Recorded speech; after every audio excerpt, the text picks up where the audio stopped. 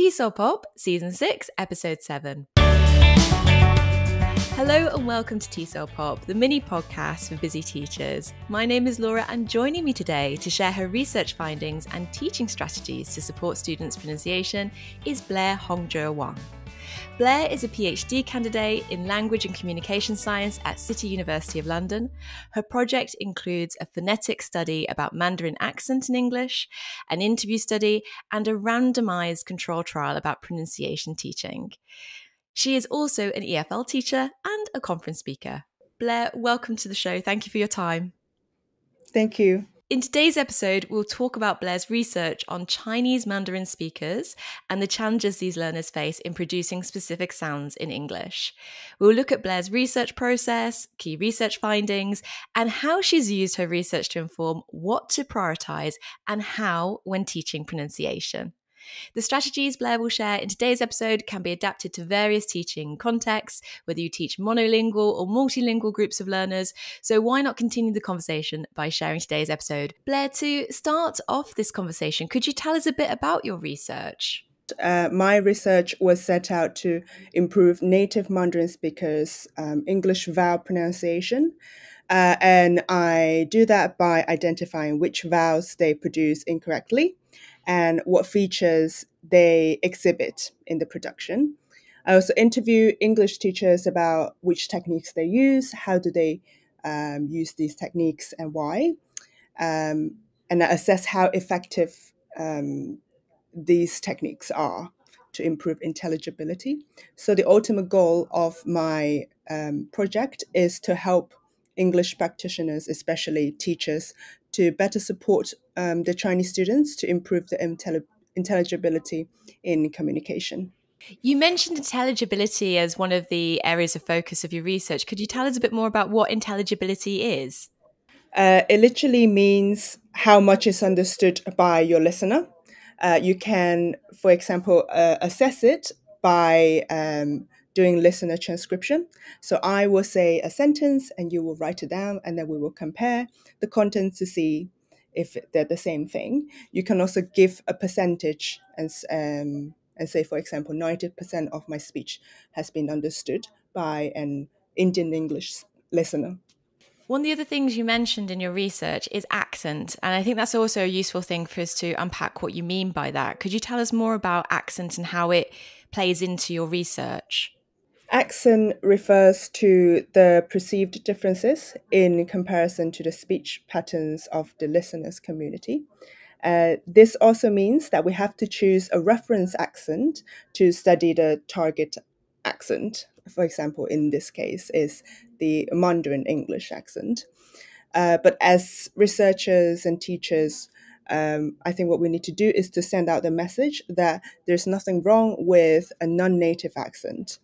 And my research is also based on the conclusion that accents can have impact on intelligibility, and it can cause communication breakdown. Sometimes it has these impact on its own. Sometimes it leads to unsuccessful communication outcomes combined with other factors, for example, noise, listeners' perception abilities, or the amount of exposure of Mandarin accent, etc. I know within this 15-minute episode we can't talk about all of the research findings, but I'd like to invite you to highlight some of the key findings that you'd like to share as a result of this project you've been working on. What would you like to share first? The strongest findings, obviously. This one is related to the Mandarin English speakers' tongue position, specifically how high their tongue is and how front their tongue is when they produce the following vowels and vowels contrasts. I'm going to read them for you. So there are 6 independent vowels. There are E, I, E, A, U, and U. And the vowel contrasts are E and I, E and A, U and U. When they try to say words with E, for example, sheep, they might pronounce it with this feature and say ship instead. So the listeners would get confused between sheep and ship. And there are more, there are other minimal pairs with a higher risk. For example, there are some rude words you might pronounce and people would get, it would throws people off, even with the context. Could you go into a bit more detail about the reasons behind this finding? It'd be good to kind of unpack this on a bit of a deeper level, because I know you've put a lot of work into this as part of your research. So we have a couple of second language acquisition models that were attempted to account for these features. So, for example, why the E pronunciations were incorrect, why the articulations were not high enough, for example. And the model that fits here, I think, is James Flege's speech learning model in 1995. He predicts that the more similar two sounds are, the more difficult it is for learners to notice the differences between them. So the more similar, the more difficult to notice. And if learners cannot hear the differences between two sounds, for example, E and I, they cannot produce the differences. So they produce the two similar sounds the same way. So they would produce both E and I as E or as I. One of the things you mentioned in your talk at IATEFL earlier this year is that students may have some sounds that exist in their L1, their first language, that are very similar to the language they're learning. And an example that comes to mind is in Mandarin, there's the R, like ma, and there's obviously R in English. Doesn't that make things easier for learners? It might make it easier for them to learn in the very beginning because it's kind of a human nature to repeat, imitate, and learn in that way. But if they think, for example, Mandarin R and English R are the same vowel, they will map the two sounds in the same spot in their cognitive, cognitive space. And they will continue to pronounce English R as Mandarin R. So they never learn the English R. They always pronounce it more front, as in the Mandarin vowel, and they completely replaced it. It's quite difficult for those that are probably listening to this podcast rather than watching it. But when you mentioned that, like the mouth placement, like it being a bit more front, and also thinking about the shape of the mouth, the length of the sound, you just highlight by me watching you, I can hear the difference better than if I was just to listen to the audio alone. And that reminds me how important it is to kind of demonstrate the physicality of pronunciation to our learners, because it's difficult just to rely on just listening and not seeing it being produced. Yes, there's actually a clinical linguistic called Jane Passy. She has been promoting this technique called cued articulation. She used gestures to teach children how to fix, quote unquote, fix their articulations, their pronunciation.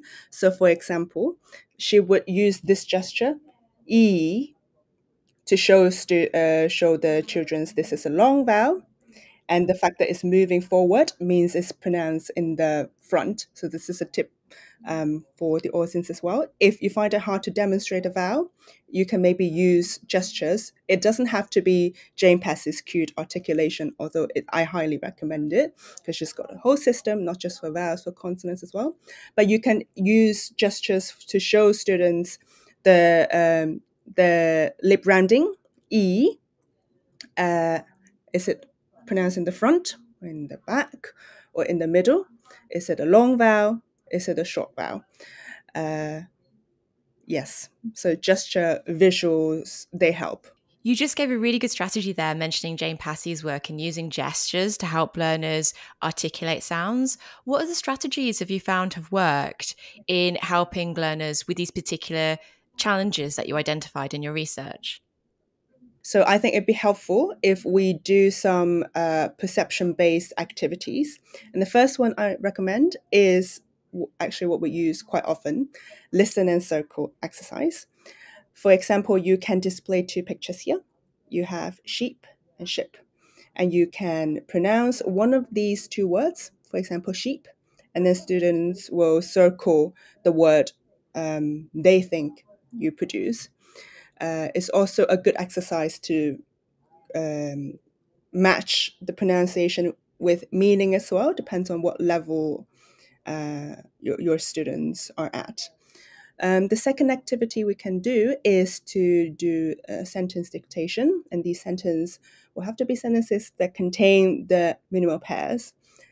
This will help students to raise awareness or to notice the differences more, because they've been squeezed in one sentence. So, for example, we have, which team is Tim in? We have team and Tim. Or what is Luke looking at? We have Luke and look. There are other lots of minimal pairs you can use, and this also works on other L1 speakers as well. So if your students, and they're not native Mandarin speaker, if they struggle with distinguishing lock and luck in pronunciation, or if they struggle in producing differences between consonants, even the L and the R, you can also use this. One thing I'd like to just ask about that was mentioned in your talk at IATEFL, and this relates to those sentence examples you mentioned as the second strategy, is flooded materials. You mentioned this term flooded materials, and when you mention like what is Luke looking at, those sounds contained within that sentence, I wanted to ask if that is an example of a flooded material where you're intentionally creating a resource that contains the target sounds you want your students to focus on. I guess you can call it a flooded materials. Usually I think it refers to a longer text. But yes, you can think of it that way because they're 2 similar sounds. They've been squeezed in a very small space, and it's easier for listeners to notice the differences if they're closer to each other. So I guess like it's a mini flooded material, but like you say, it could be extended. It is. And it would be a challenge for students as well to maybe think of other sentences after they've done Luke looking. They can do other things with U and like hood or hoodie. Who would buy that hoodie? On top of my head.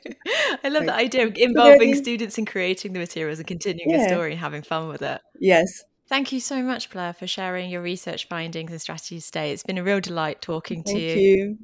Thank you so much. I hope it's helpful. If you want to ask Blair further questions about her research, which is from her systematic review, then you can contact her via email or by going to the City University of London website. Both those links are in the show notes, so you can access those easily. If you have a question you'd like us to answer, or like Blair, you have a topic to pitch for an episode, then you can contact us via Instagram, Facebook, or the website, tsopop.com.